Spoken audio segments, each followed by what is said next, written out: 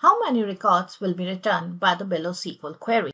We posted the SQL quiz on our YouTube page, and as you can see, we got mixed responses. Let's find out the correct answer. This SQL query is a left join between table A and table B on the key column 1 and an additional condition on column 2 from table B. Let's first focus on the left join.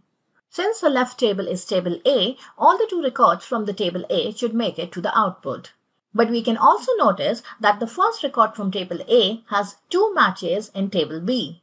So would the 2 matches make it to the output or not? Let's check. So for now, we have excluded the like condition on column 2 from table B and are just executing the left join between the 2 tables.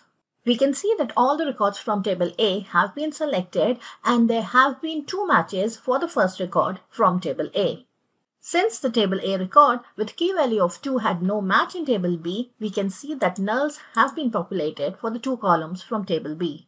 Now let's add the next condition to this query and see what are the results. So we execute the query once again, and now we see that only 2 records have made it to the output. To understand the output, we need to understand the wildcards which we have used in the like condition.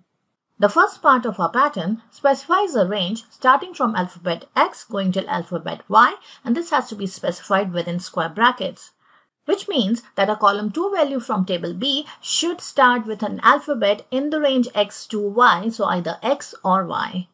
The second part of our pattern is the wildcard underscore, which denotes 1 character and means that there is only a single character following the first alphabet.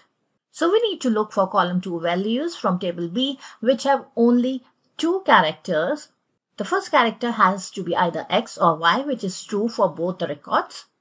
But there should only be a single character after the first X or Y, which is satisfied only by record 2, and which is what we see in the output.